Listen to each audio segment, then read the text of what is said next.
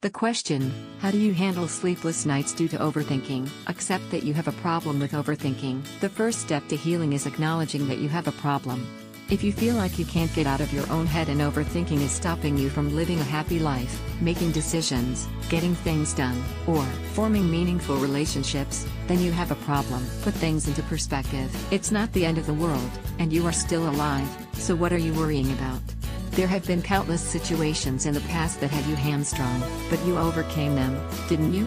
You have faced adversity before, and you are still here. Be willing to forgive yourself if shit hits the fan. Allow yourself to fail, because in life shit will hit the fan.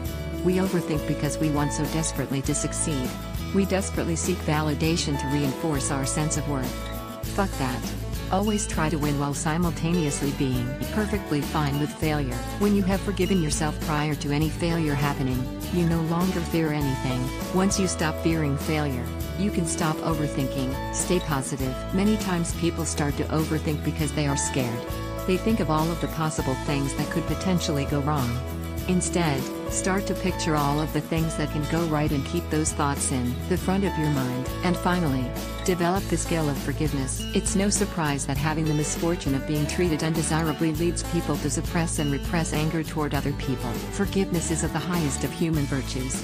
Not because it is morally correct, spiritually mature, or deemed a commendable personality trait. It's special because it, single-handedly, can induce the ultimate peace in people. Peace. Originally answered, how can I get rid of overthinking?